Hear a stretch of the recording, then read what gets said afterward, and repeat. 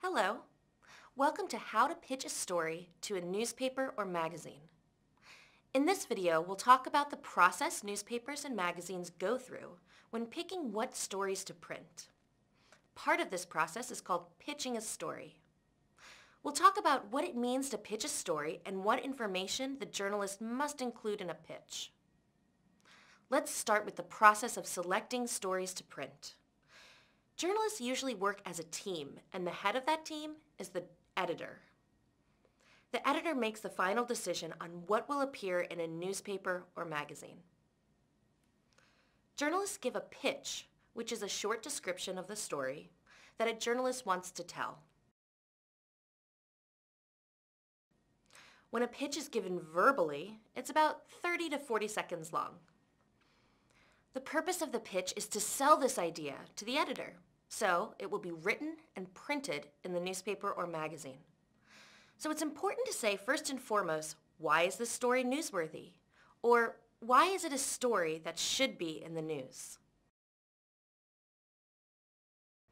This is the main idea of the pitch. Why is the story important? The second question a journalist must answer in a pitch is, who cares about this issue? This relates to the idea of a target audience.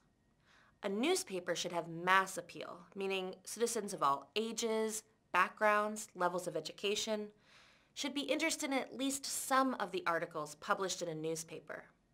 But for magazines, the readers have much more specific traits. For example, a magazine may target women who live in cities and have professional jobs. In the pitch, the journalist should be able to identify who, in particular, would be interested in this story.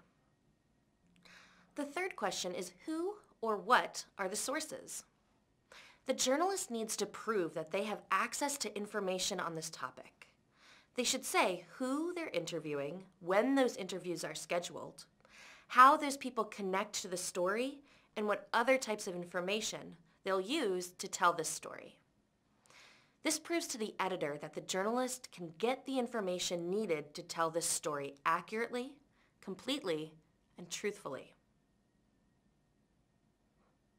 The final question that should be answered in this pitch is how long does the journalist need to research and write the story? Many times newspapers are competing with one another to tell the story first, but first is not always better.